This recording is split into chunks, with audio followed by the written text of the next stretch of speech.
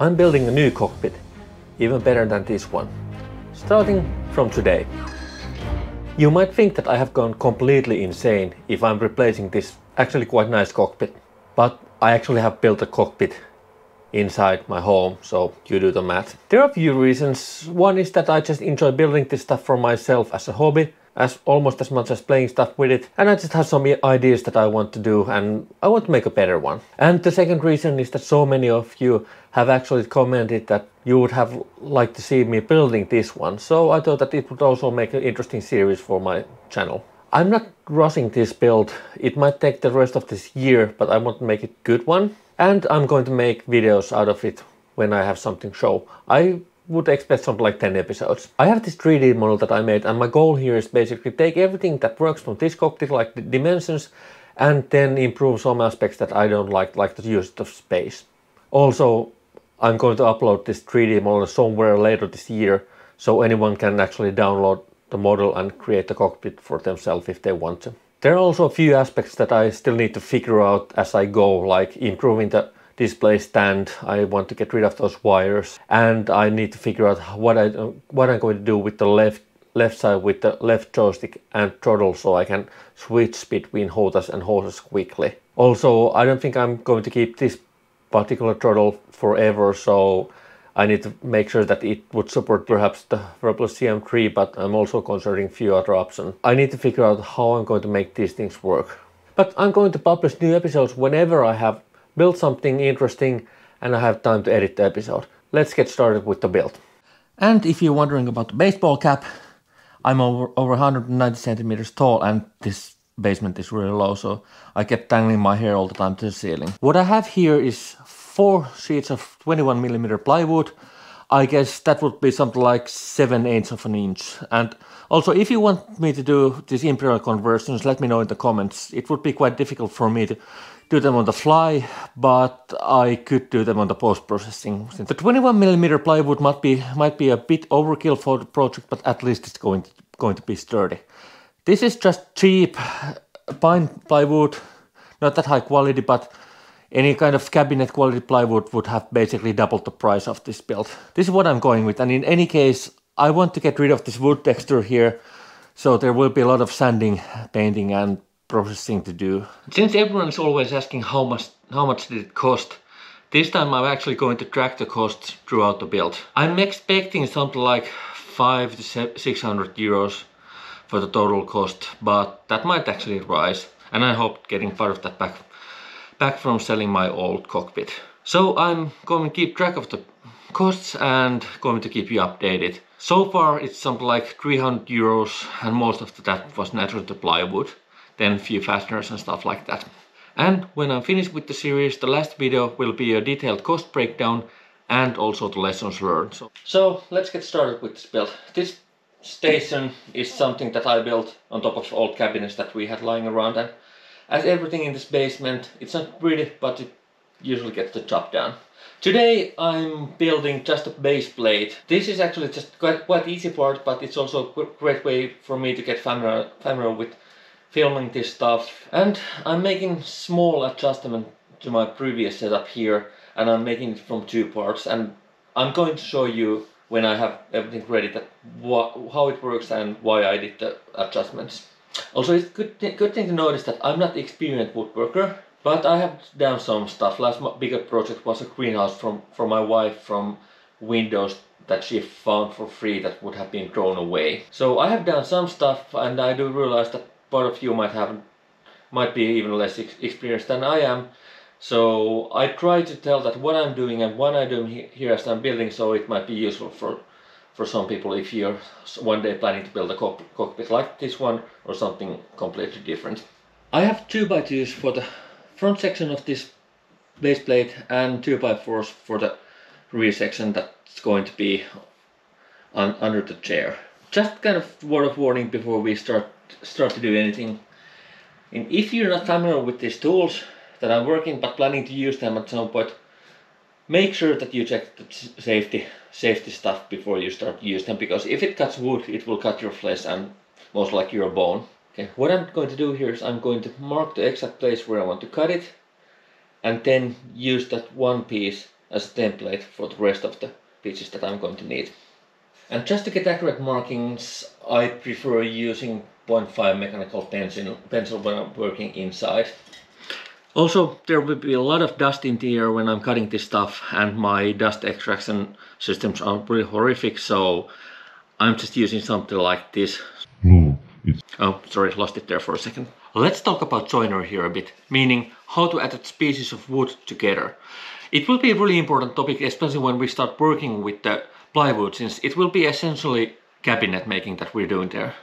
Our different joinery techniques range from simple butt joint, where you might glue this thing together or drill, hit few nails or perhaps screws here, to complicated Japanese joinery where you can create really strong joints even without any fasteners or glues. My principle here is that I want to make good enough joints.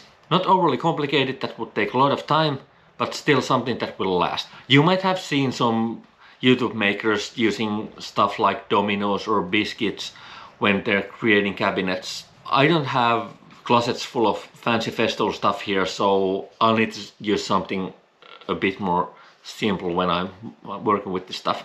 So the first part I need to put together is the lower part of the base plate.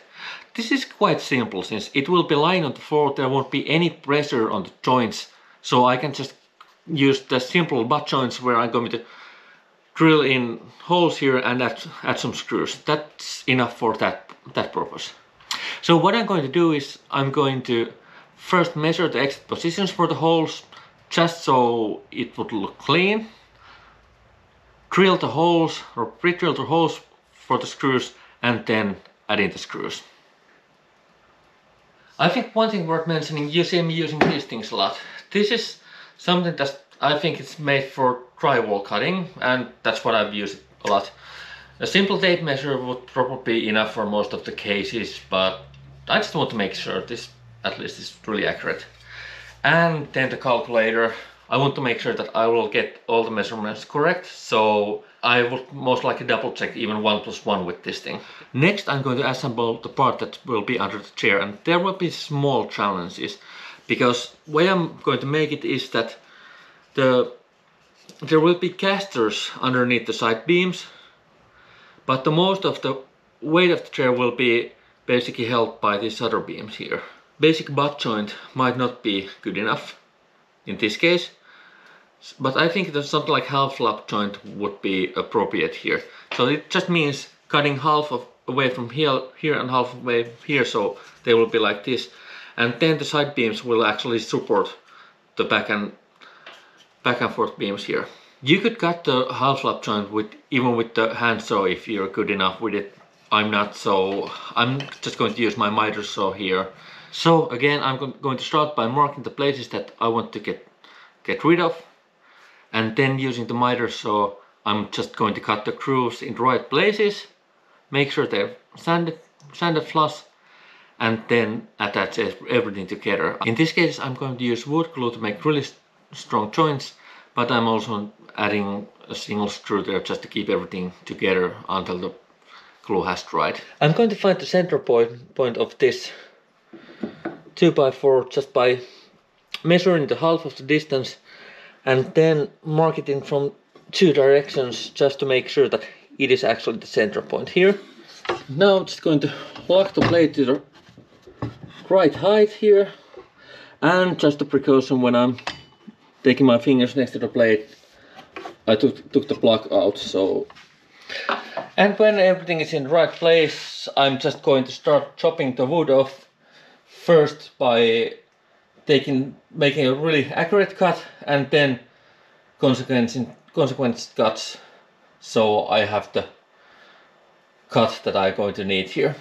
After some really careful cleaning and especially airing of the workshop, it's time to continue. I have dry fitted everything in place, and it's not perfect, but it's good enough. Next step I'm going to do is I'm going to apply some glue here and also drill in few screws just to keep it in place until everything has dried out, so I can continue working with it right away. This is actually one tip that I might pick up from YouTube.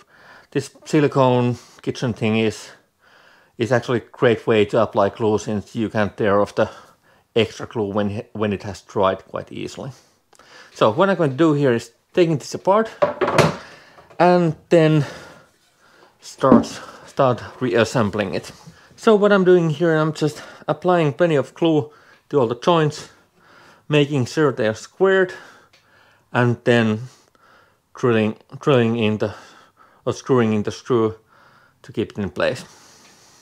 That ended up being quite accurate, and if you're wondering about the placement of the supports here, this is exactly where the chair is going to be attached, so the screws go right into this one. Also, I think I'm going to add one extra support here, just so when I'm drilling the holes for the chair, there will be wood underneath those holes. Next, it's time to start cutting the sheets. I'm not going to use the plywood yet. For the chair is really resting on the supports, so there's not that much pressure on the sheets. And for the lower part, I'm still entertaining the idea that I actually would buy something like textured aluminum plates. I'm not sure yet what I'm going to do, but that's a decision. I can do it later, and if I feel that it needs some extra support, I can just add some other sheet on top of that. So I'm going to use this chipwood sheet that I actually built my previous cockpit from, this extra stuff, and I'm going to save the plywood when I actually need it. Again, many ways to cut this. My table saw it's some Bosch consumer grade stuff. It's not really good for cutting anything larger, and the fence is just horrific, so it takes ages to get it right angle, so that won't be an option for me. Last cockpit was mostly built with this one. You just need to have a straight edge and take into account the difference between this edge here and the blade. And I know I might have mentioned something about the Festool stuff, but I promise this is my only one. So a while ago I got a great deal for a second-hand track saw, and I just couldn't resist buying one. This will just make working with the sheet goods so much nicer. Okay, so I'm going to start by marking exactly where I want to cut from. Then, after I have done that, I'm just adding the track to the right place and cut a right sized piece. And when I'm done with that one, I'm going to cut those pieces even smaller so I can attach them to the frame. Most likely I would use my nail gun, but at the moment it's actually broken, so I'm just going to drill in a few holes for the screws and then adjust some basic small screws here to keep it in place. First thing I'm going to do here is measure the positions for the screws. It's not something you have to do here, but just having everything aligned, it makes it look a bit nicer. Then just drilling the pilot holes for the screws, counterboring them and attaching the screws. One last thing, adding casters.